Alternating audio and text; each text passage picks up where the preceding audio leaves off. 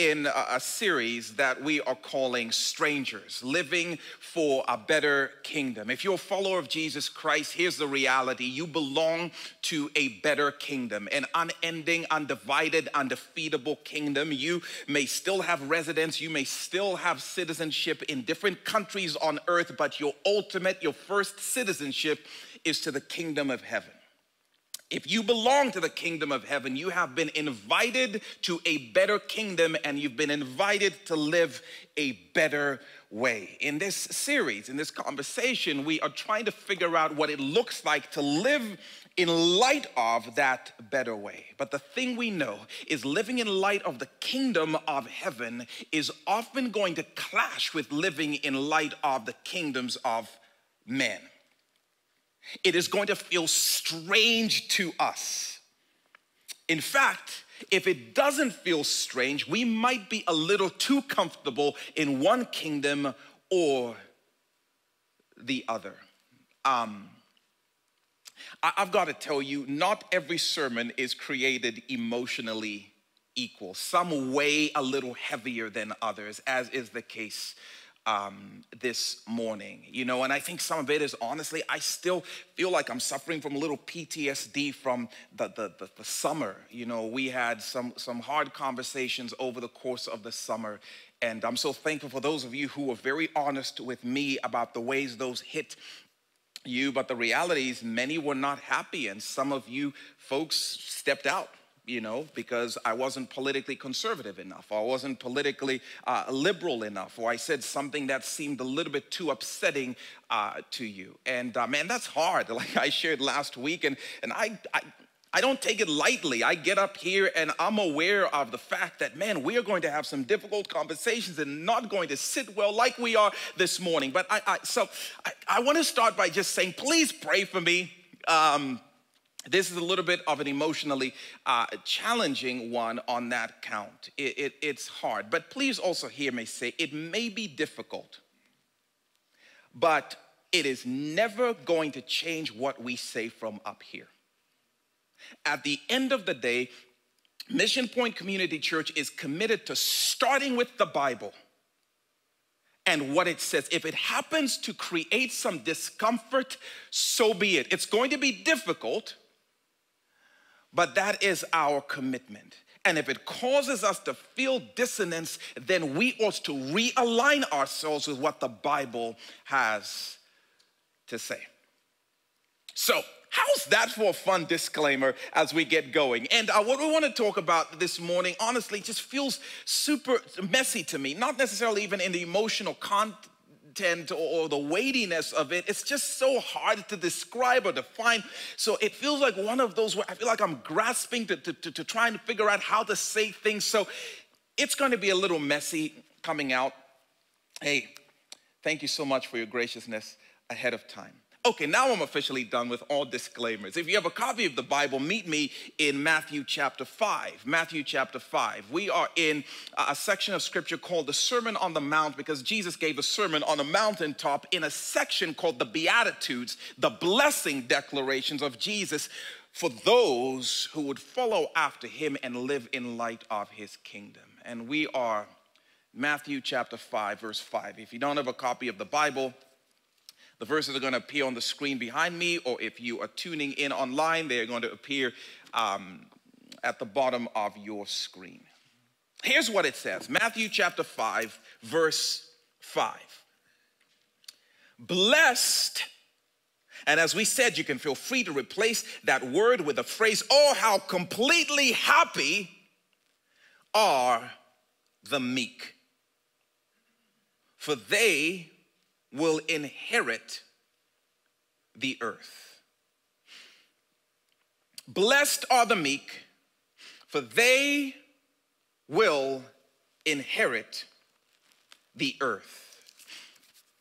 Meek. It's a tricky word to talk about, to define, because it's not a word we use in our everyday vocabulary. And part of that is precisely because it's a really difficult word to define. I feel like I need to employ my father's philosophy on discipline growing up, like I can show you better than I can tell you, and I'm a visual person, so it actually helps me to think about this concept of meekness in terms of pictures, in terms of stories. And I was thinking about this, and the three stories came to mind to help paint a picture of meekness. It's messy, it's not easy to wrap our hands and minds around. But three stories came to mind. The first one was from my growing up, and I know I've shared this violent story with you all before, but I'm gonna do it again because in my older age, I find myself repeating myself a little bit more. But when we were kids, man, I had a bunch of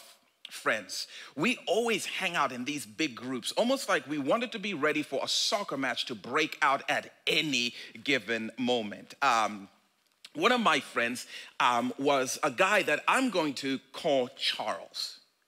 And I'm not calling him Charles to protect or hide his identity. I'm calling him Charles because if I tell you his name from growing up, it sounds too much like an American swear word, and then I'll lose you all for a little while. So I'm just gonna call him Charles for now. Charles was a massive kid.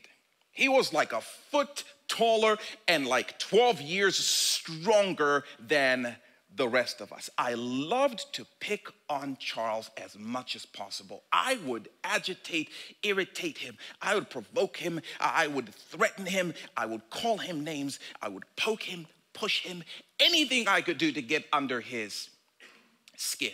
And oh, Lord forbid, some girls come and they start hanging around, I would amplify it. I would make life miserable for him. I would push him, shove him and mock him and make fun of him and pick on him. I'm not endorsing this, by the way. I'm just confessing this to you all.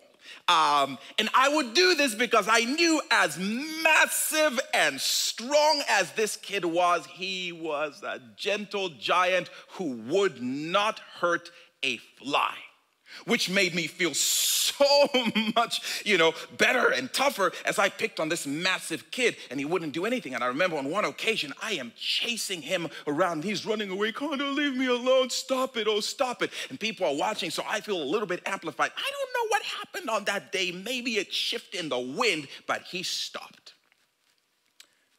So I'm poking at him and I'm pushing and I'm doing all of this stuff. And I don't know what happened. I still can't explain it to this day. But he said to me, pop, just like that. And not so much here or here, right here on my lip. Pop. And I said, whoop. And naturally, I immediately reached down to start to pick up my glasses. I didn't wear glasses. He hit me so hard, I was disoriented. I didn't know where I was. We never spoke of it again. It doesn't matter. I don't even know necessarily why I'm telling you now, except for the fact that blessed are the meek. There's a story in the Old Testament about King David before he was the greatest, most legit king to ever king on earth. He was just a no-name shepherd boy who had just found out that God had chosen him to be the next ruler, the next king of his people, the Israelites. He was now anointed to be the next king of Israel. The problem was the current king, Saul, also found out that this no-name shepherd boy was going to take his place as the king of Israel, and he was not having it. And eventually he issued a kill order. He decided this shepherd boy must die. And this powerful King Saul went on a rampage to try and eliminate David. David found out that this powerful King Saul was going to kill him, so David went on the run as a fugitive, hiding for his life. So he was living in the wild and he was sleeping in caves. He was trying to stay off the radar. By the way, after a while, other fugitives found David and they joined him and they became this little guerrilla army, rolling around in the wild somewhere. At one point, King Saul gets a drop on David's location, finds where David is, and he comes after him.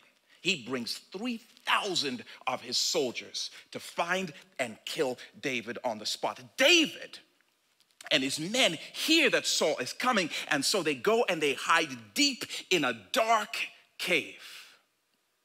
Saul comes. The Bible is so good.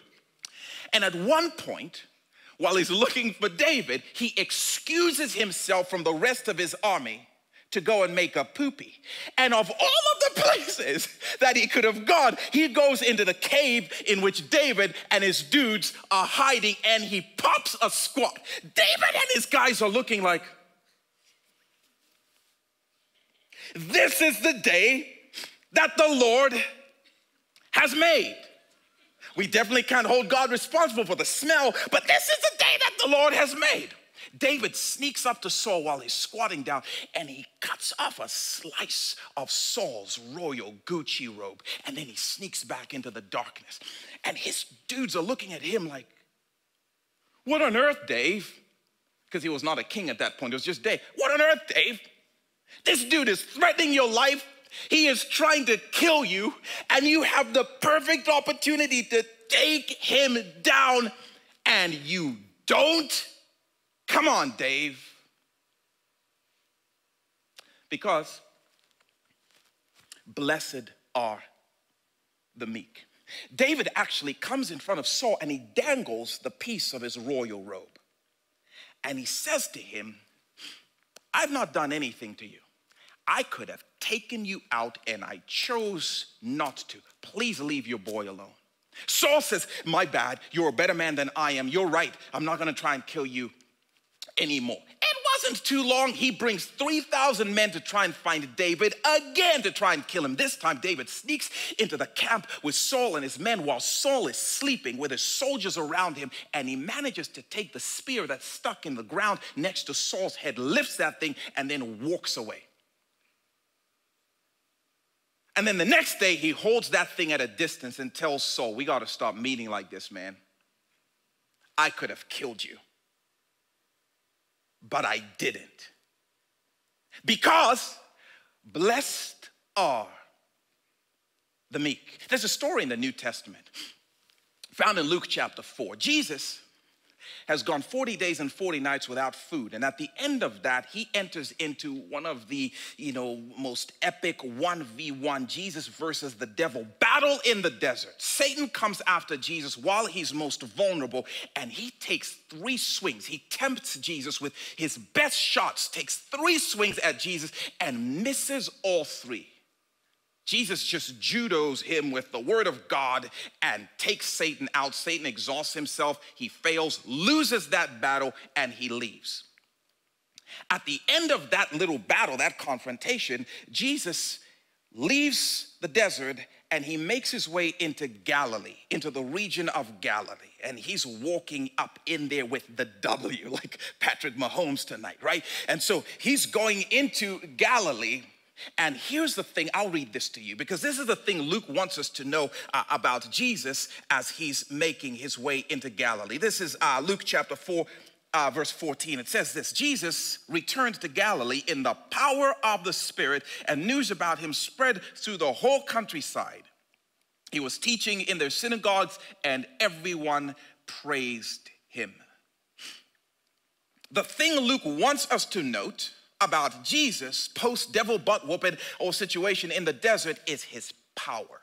Oh, there is power all over Jesus as he enters into Galilee. The power of the Spirit is all over him. The power to speak galaxies into existence is on him. The power to evict demons and to heal diseases is just drenching in the stuff. The power to raise dead things to life is just clinging from Jesus. This is what Luke wants us to know. He comes into his home region in the power of the Holy Spirit. He's saying and doing things that have people absolutely mesmerized. Power. While he's there, he makes a special trip to his hometown of Nazareth because he wants them to know, hey, you got to know about this power that I am rolling with. So he goes to the synagogue, to their church service.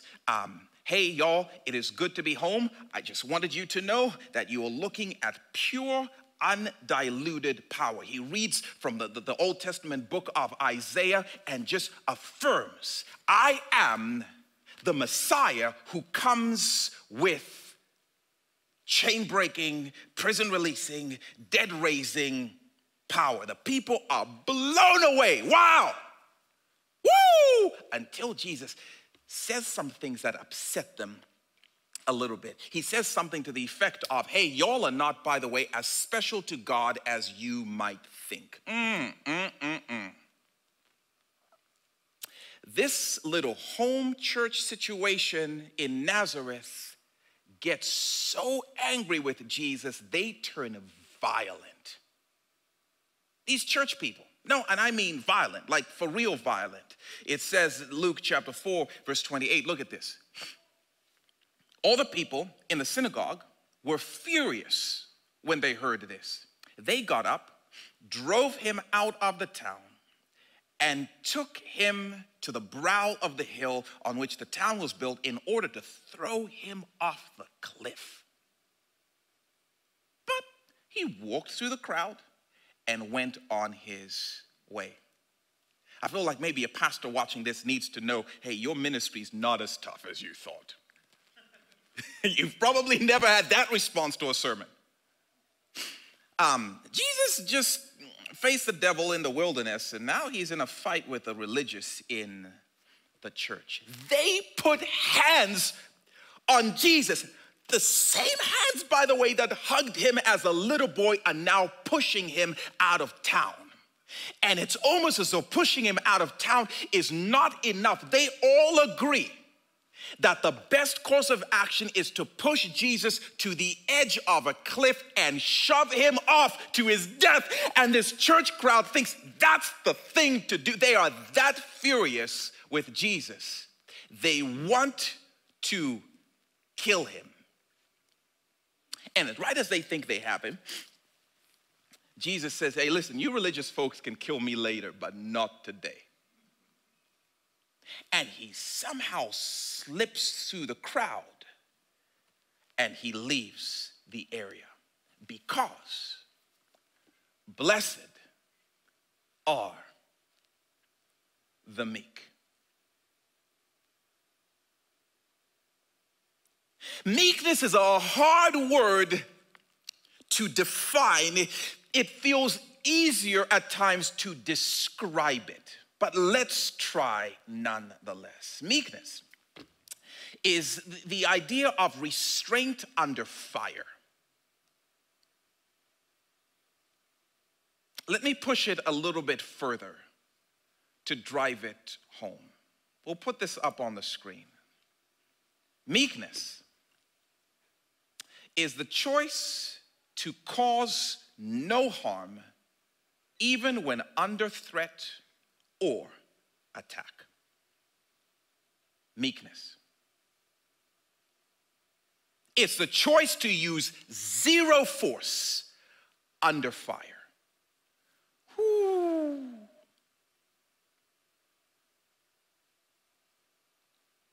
That's why the word is often translated in the Bible as gentle. It's not just that the person is soft-spoken or soft-mannered. It's that the person chooses to be that way even though they are being attacked. Which is the reason I wanted to tell you these three stories of Charles, this giant of a kid who was gentle and more gentle even when he was constantly being picked on and attacked. Meekness. It's why I wanted to tell you the story of the giant slayer, David, who chose to be gentle even when his own life was being threatened, which is the reason I wanted to tell you about Jesus, who was clothed with power, but chose to use no force even when his life was being threatened, because blessed are the meek, and the meek are those who refuse to use force even when they are being threatened or under attack. I wonder, are you even meek? I told you this would be a tough conversation, and we're just getting started. Because in the kingdoms of men, to refuse to use force when force is used against you, to refuse to use force under fire, is to be a punk, yo. It's to be a pansy. It's to be a pushover. Matter of fact, it's to invite more problems. Someone is threatening me and attacking me, and you're telling me my response ought to be gentle, use no force.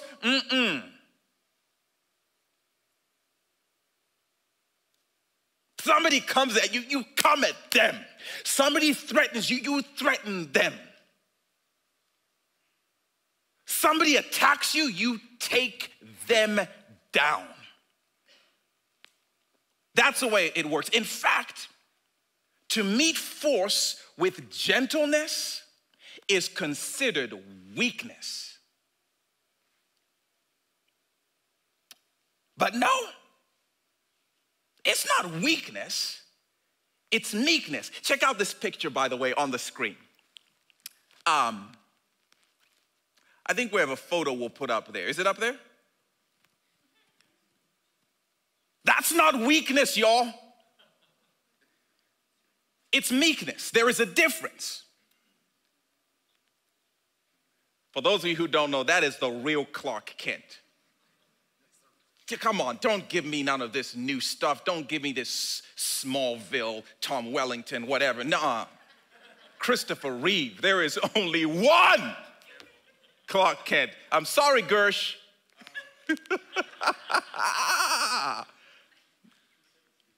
Meekness. Weakness is when you have no force to use when you're under threat. This is a picture of weakness, by the way. Let's put one up. That dude. This guy's an individual by the name of George McFly. Some of you may know him from Back to the Future. That's a weak dude. He has no force to use. We can take the pictures down, by the way. You can go Google them later for yourselves.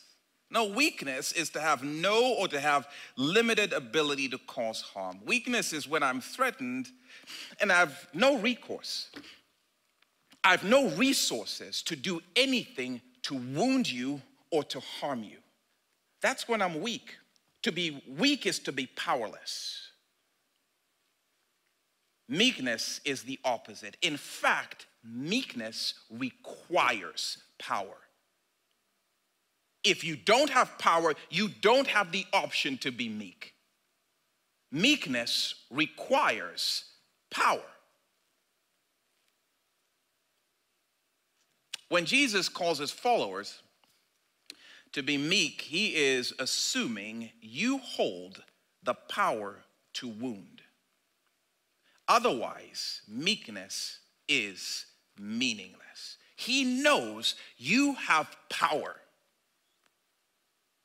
He's not speaking to weak people, he's speaking to those who have power. And maybe you didn't know this, but you have power. You have so much power. Some of you have organizational power. You could never win an arm wrestle, but you hold power in your organization. Man, you can write somebody up, you can deduct their pay, you can terminate their role. Because you have power within that organization. Some of you may not have much organizational power, but you have legal power. Hey, you may have the power in this organization, but I have some legal recourse. I can sue you and make your life incredibly miserable. You have that power. Some of you have parental power. Like, hey, look, you can mouth off and say what you want, but I have the power to ground you, straight up take you out of the will, stop your college tuition payments. I have some power. That's power. And I can use that power however I want when I feel threatened or attacked.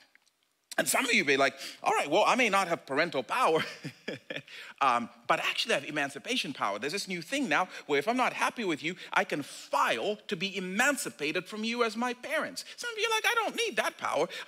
Maybe I can emancipate myself, but I actually have guilting power.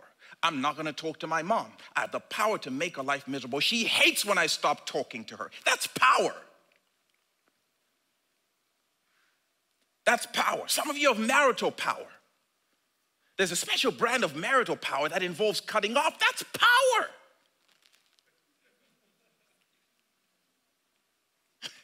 It's apparently been used before.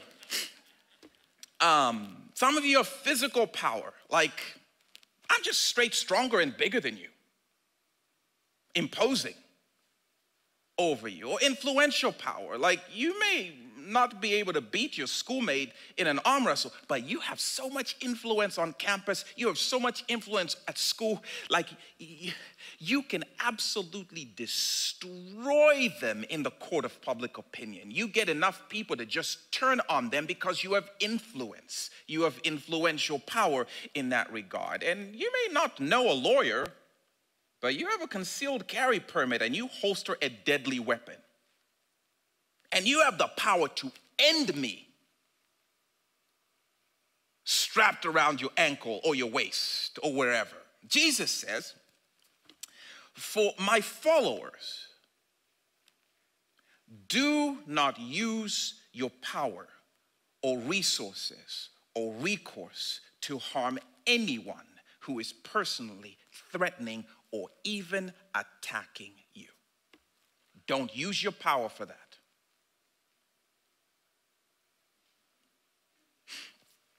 We are going to need some time.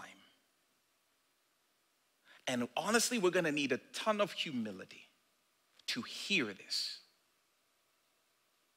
to let it affect our hearts, to let it maybe change our minds, to let it bend our wills a little bit, because this flies in the face of the cultures of men. In fact, can I say it? For many of us, this meekness is un-American. We are already thinking about the 1,000 exceptions, and we'll wait, hang on a second, but what if this? We're already thinking about the list of reasons why this is just not practical. This church stuff, this is not practical. This flies in the face of our culture. There is no way you meet threat or force or attack with gentleness when you have the power to hit back. And Jesus would say, oh, how completely happy are the people who refuse to meet fire with fire, who refuse to meet threat with threat, who refuse to meet attack with attack, who refuse to meet force with force. Oh, how completely happy are the people who are determined to do no harm, even when they are being threatened.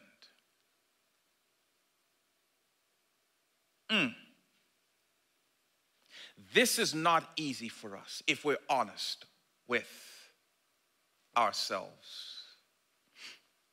And I fear that the church, and particularly the church in America, is losing the war for weakness.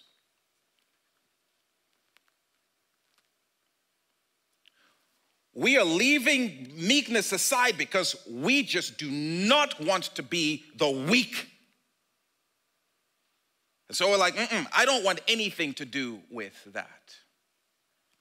And meekness is standing at a distance. And I think part of that is we've bought into this priority of protection philosophy. Oh, protection has become the priority.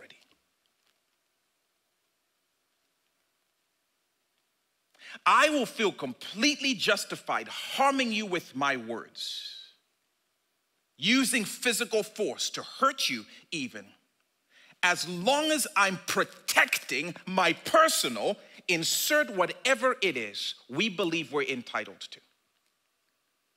Insert whatever it is that we feel is being threatened. Oh, if I can tell you something of mine was being threatened and I was protecting it, I can harm, wound, it doesn't matter, and it is justified in our culture. When someone is actively threatening your constitutional rights, it is fine to use social media to lacerate their reputation. It is fine to weaponize your words and go after them. Because after all, they're evil. After all, they are. And you are protecting a way of life, and you are protecting your rights to whatever.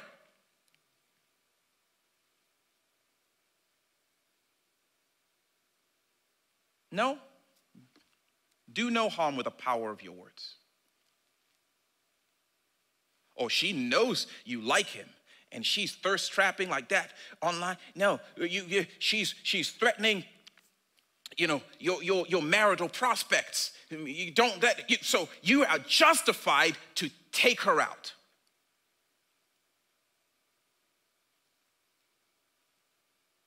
Don't mess with my love options. Make her regret it. Yeah, make her regret it. She knew you liked him.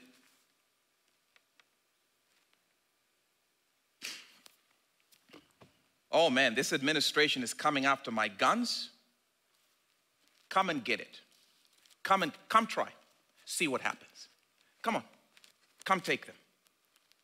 And I'm telling you, in a large chunk of Midwest churches, people would say amen to that. Yeah, huh? Oh yeah, somebody's coming after your guns. You what? I'm curious to know. But I feel justified because I'm protecting my fill in the blank. Gonda, I was with you too. You said guns, man.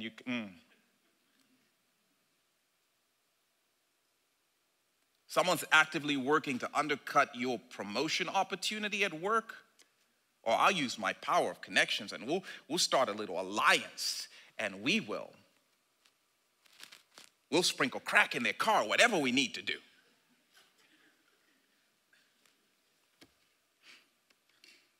Well, we didn't use it. We were just protecting our.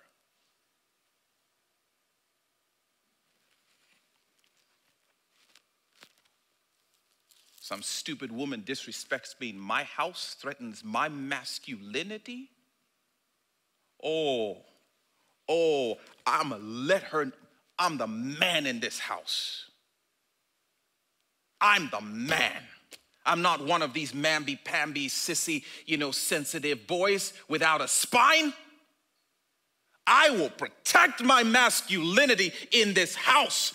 Watch me roar. Watch me get big. Watch me. That's right, man. We've lost manhood. That's what's up. Oh, that's manhood. It's justified as long as I'm protecting my.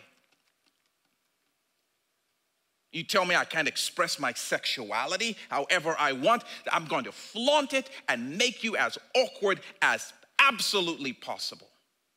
Because it's my right to be whatever I'm going to protect my sexual rights by whatever.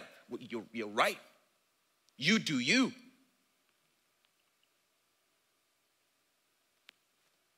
And if someone is threatening my physical safety, I'm putting them down.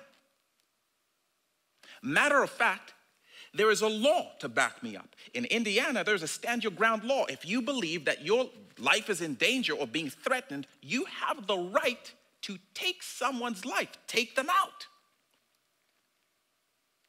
And it's legally justified because you are protecting your fill in the blank. And by the way, don't look at me like that. If you think that I'm going to get into a legal debate with you about, I'm not. I have no legal qualms. The conversation about the kingdom is not what is legally okay for you to do in this country. That's not the question. I'm not arguing with whether or not it's within your legal rights. I'm asking you, from which kingdom are you ultimately taking your cues? So you're saying you don't think it's constitutional. I'm not arguing with the Constitution. I'm not arguing with the law. I'm just saying you belong to a better kingdom with a higher law. And that's the one we ought to ultimately take our cues from. And newsflash, sometimes the higher law may clash with the law of the land. Sometimes. The point is, what is living in light of the kingdom look like? Yeah, Kondo, I'm sorry, but I'm still stuck on, but if I'm being personally threatened or attacked, though, ooh, I'm being attacked, though, ooh, what? Meekness. Meekness is a word that means nothing until you're being attacked. Meekness is a word that means nothing until you're being threatened. Oh, Kondo, but if I'm being threatened, that's the only time meekness matters. I'm with you until I'm being threatened. No, meekness requires a threat.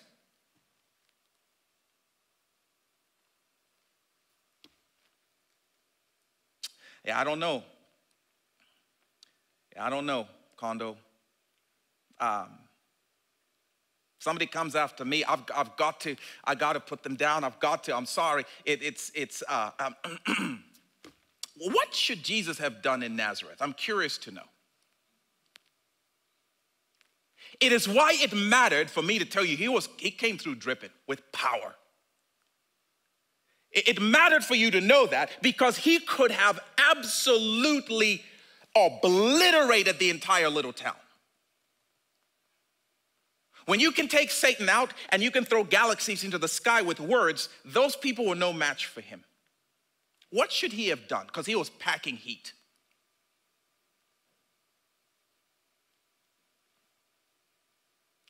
Let me say this. I told you this would be a messy conversation, feeling our way through it, but let me say this.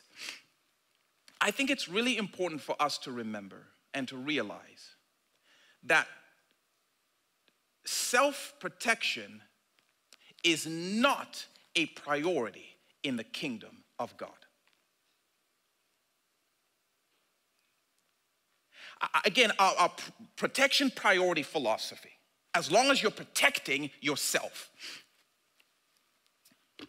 self-protection is actually not a priority in the kingdom of heaven.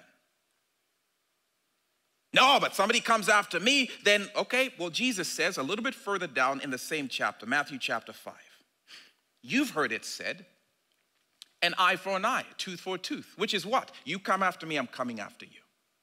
You attack me, I'm attacking you. You threaten me, I'm threatening you. Jesus says, but I tell you, you've heard it said. That's the way it maybe is dealt with there, but I tell you, do not resist an evil person. Do not retaliate.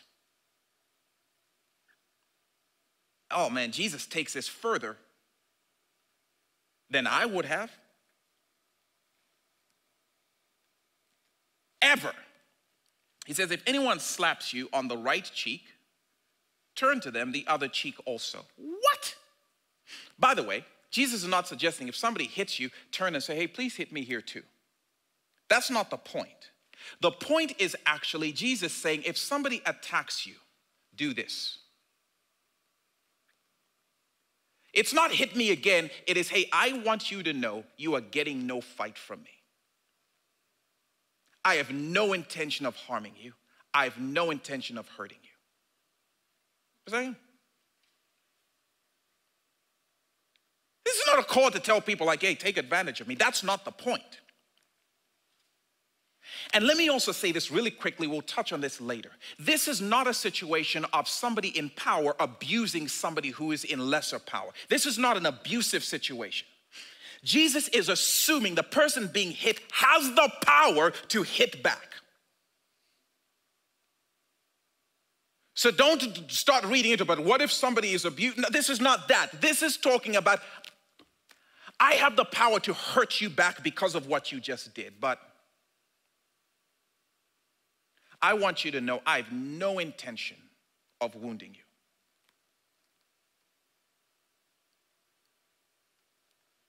And if anyone wants to sue you and take your shirt, it's like, hand over your coat as well. If you can afford it, that's your way of saying, listen, man, you're not going to get me to come after you because you came after me. You're like, If anyone forces you to go 1 mile, he says, go with them 2 miles. Somebody forces you to go a mile you don't want to go, it's like, you know what, go another mile with them. Let them know, I'm not going to fight you about this. This would be a perfect opportunity for me to insert a comment about masks, but I'm not going to. I'm bigger than that. Verse 42, he says, give to the one who asks you and do not turn away from the one who wants to borrow from you. Now, please hear me say again, it is okay to leave. If somebody's bothering me, I'm going to leave. Remember that one time Jesus was being physically assaulted and he left.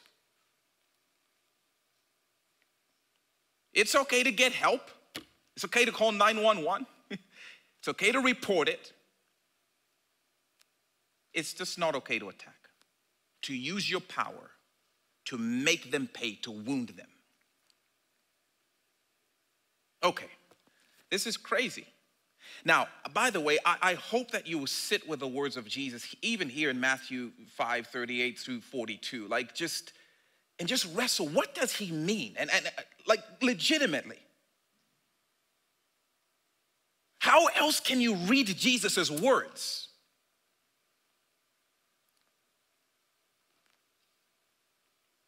Okay, but why would anyone ever do this? A couple of things that occurred to me. One is the priority of love.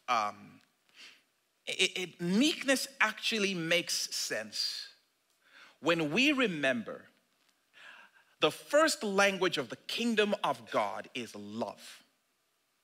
It's not self-protection. It's love. Love one another. Love your neighbor. Even love your enemy. Love. And love does not lead with my rights. It leads with your best. Love does not lead with my protection. It leads with your benefit. Love. I'm constantly looking for better ways to love people, not more justifications, to stand at a distance from them and use aggression and justify it. Some of us in the church legitimately fantasize about fights with other people on the other side. And we are constantly thinking about ways to take them down and ways life could be miserable for them. Love is fantasizing about what are ways that we can show the way Jesus has loved us to them. That should be the obsession, because the primary language in the kingdom of God is love. And if that's true, meekness makes absolute sense. There's nothing in me that wants to hurt you.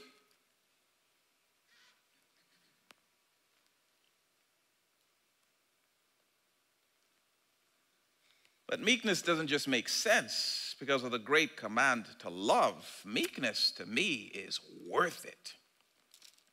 It may seem crazy in our culture not to use force under fire, not to harm even when your rights feel threatened. But Jesus would say meekness is so worth it. You can prioritize the rights of this country and all the benefits that come from that. Or Jesus says, you can prioritize meekness and get a country of your own. Like for real though. Look again at Matthew chapter 5, verse 5. Woo, the Bible, y'all. Jesus says, oh, how completely happy are the meek, for they will inherit the earth. If you choose not to use your power to harm, even when you're threatened, Jesus promises that you will inherit the earth. Now, I just have a hard time believing that Jesus got to verse 5 and he switched over to allegories and metaphors. think Jesus is being figurative, like, hey girl, I'm gonna give you the world. Yeah, but it's not yours to give.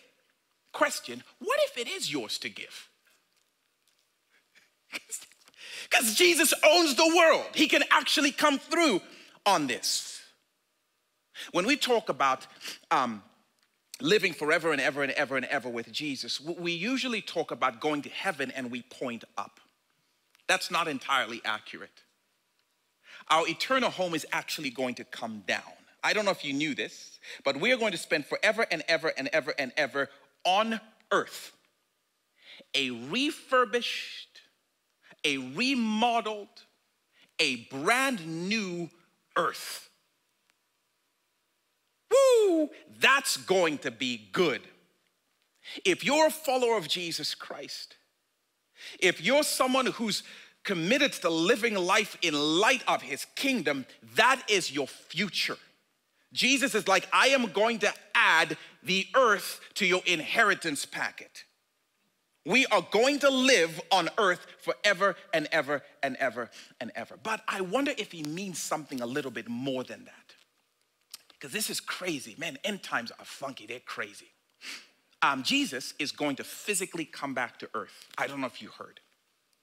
When he does, he is actually going to rule this world for 1,000 years from Jerusalem. He is going to set up camp in Jerusalem. He is going to sit on a throne in Jerusalem, and he's going to rule this world for 1,000 years.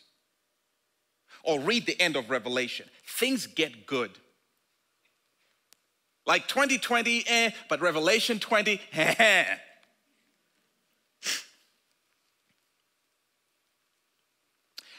Satan, he's going to be on a 1,000-year timeout. He's not going to be able to bother people. He's not going to be able to deceive the nations. This is a 1,000-year period in which you're going to hear things like the lion laid down with the lamb, and both of them were alive. They're just playing catch. You're going to hear things like people are going to live longer lives. It's going to be considered cursed if your life is cut short early, because Jesus will be reigning on his throne in Jerusalem. Woo! This is crazy. But Jesus is going to need a little help from his friends. And if you study the scriptures, this is what I believe it means when it says, and we shall reign with him. Jesus is going to take his most faithful of followers, those who've lived in light of his kingdom, and he is going to let them rule, reign on this earth with him. And I envision him almost giving them territories like governors to represent him by ruling over. Oh, come on, somebody. I'm already praying and claiming Hawaii in the name of Jesus. I see it now, Lord. I see it now. I wonder if that's not what Jesus is talking about. I wonder if Jesus isn't saying all the people who have attacked you or threatened you and you chose not to retaliate, I promise you I would take care of your abusers. I promise you I would take care of every corrupt politician. I promise I would take care of everybody who ever threatened you. I'll handle it. And I just want to say real quick, while we are fighting for masks, we should be fighting for meekness and, in essence, fight for Morocco. Like, you want a mask? I'm like, get a country. The invitation on the table is glorious. Jesus doesn't ask us to do something that he doesn't intend to take care of. And the promise on the table for the meek, it is too much for you to give it up because you had to get something off your chest and let somebody have it. I'm like, let them have it. Get what Jesus offers. Go with meekness. Go with meekness. It's the way to go. And I love the fact that Jesus doesn't ask us to do what he himself did not do. Not just in Nazareth, but you saw it even in the Garden of Gethsemane. When the soldiers come to take Jesus, Peter takes a sword out, takes one of their swords and cuts an ear off. You come after us, we're coming. And Jesus says, put that away, Peter. That is not how we do things in the kingdom. What, so I'm not supposed to? No, you're not. And he took it a step further, not just Calvary, not just Gethsemane, and not just, Nazareth and Gethsemane, but to the cross. I don't know if you knew, but Jesus had rights, and Jesus had the power to climb down off of that cross. And not just that, he had the power to vaporize everybody who was involved in his execution. I am so glad he did not prioritize self-protection. If Jesus had protected himself, we would be doomed. But meekness kept him there because the primary language of the kingdom of God is love. And when they were done doing their worst to Jesus, God said, all right, son, get up. And he rose from the dead. I'm telling you, when you practice meekness, you step into this realm where you get to see how God protects his people. You get to see how God defends his people. And Jesus experienced it over and over and over again. Meekness. Jeff is going to come out. I'm going to read something really quickly. One of my daughters was reading to me last night from 1 Corinthians 13. Dad, can I read to you? I'm like, and as she read it, I'm like, oh, this is good. Because love is the language of the kingdom. And I long for that to be true of me. I long for this to be true of the church. And as I was reading this, or she was reading it to me, I thought about you all. I thought about the church. And if this were true about us, just as Jesus' meekness changed the world, I believe he wants to use our meekness to change the world as well. And what if this were true about us? 1 Corinthians 13, verse 4, that the church is patient. The church is kind. The church does not envy. The church does not boast. The church is not proud. The church does not dishonor others. Even when it feels dishonored, the church is not self-seeking or self-protecting. The church is not easily angered. It doesn't keep a record of the wrongs and who those people did and on the other side of the aisle and blah, blah, blah. The church does not delight in evil, but rejoices with the truth. The church always protects, always trusts, always hopes, and always perseveres. And by the way, I love that it says the church always protects, or it says love always protects. I thought love didn't protect. No. But do you know who love protects? It protects the vulnerable and the weak who are being mistreated. I believe the church should be the first to show up in those situations, to show up in those circumstances. But meekness is not about other people. Meekness is always about you personally, how you responded when somebody came after you. It's never about how you can't be meek for someone else. Because some of you are like, but if somebody's my family. No, this is not about your family. This is not about other people. It's about you and the invitation to be meek. And the promise on the table is glorious. Father, thank you so much for Jesus. Thank you for his meekness. Thank you for his invitation for us to be meek and the way he modeled it for us. I beg you to give us humility and courage to truly face the challenges of wrestling through the kingdom and the way it clashes with some of our culture. And may the kingdom win in your church. It's in Jesus' name we pray. Amen. Amen.